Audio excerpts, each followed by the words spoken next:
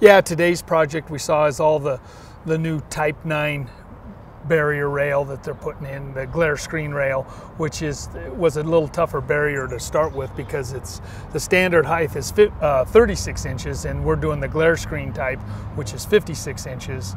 And so for us as a new barrier slip form company was a little bit tougher to start with, but we did it, and we've got about 15,000 lineal feet to do there, and we're pouring about close to 400 feet a day right now. So, how wide is that at the base, do you know, Tim? It's about 2 foot at the base and about 6 inches at the top.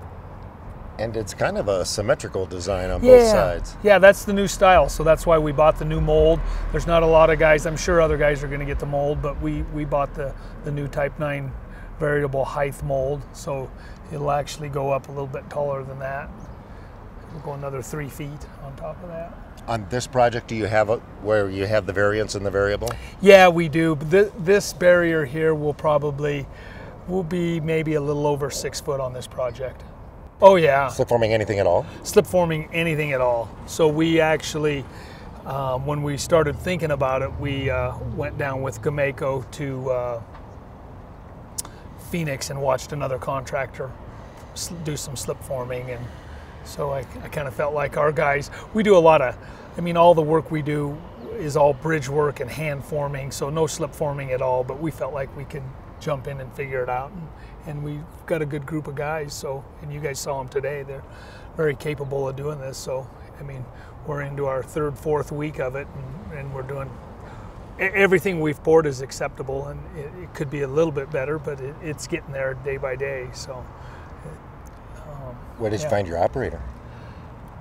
The operator that's running our GOMACO right now is Manuel Teo, and he's just one of our bridge foremen that's been with us he's worked with me 10 plus years. So we just converted him from a carpenter foreman to running the GOMACO, and he just really jumped right into it. Went to your school up in Iowa, and then I took him down to Phoenix, and he watched the guys run their machine in Phoenix, and jumped right in, huh? Jumped right in, yeah, exactly.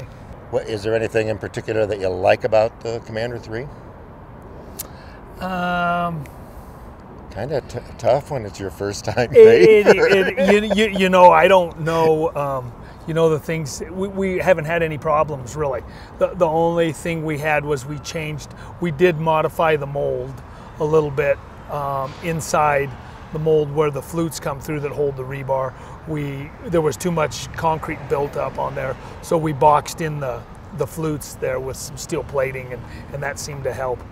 So that's the only modification we've had that we thought we could try and do, and it worked. And that was to expedite the cleaning, wasn't it? That was to expedite the cleaning, because we're kind of held up because we can pour like about a 300 to 400 foot stretch, then we have to stop, clean the machine, and then go around the light pole obstruction and then start again. So that cleanup time was taking too long, so that's why we encased all the flutes with steel plating. With us, it's a little gutsy for us because we hadn't done it at all, and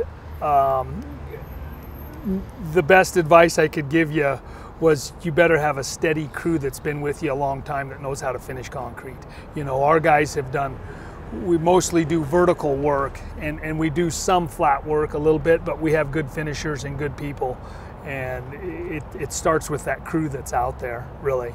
Mix design's pretty important. Yeah, you got to have that low slump, half-inch slump, and you got to have a good ready mix supplier, and most of the, you got to have that wet batch or central plant where it's not a dry batch, and do the half-inch slump.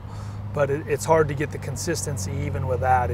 Sometimes you got to bring the trucks in and they just have to sit, but it's pretty much all about that slump going in the machine.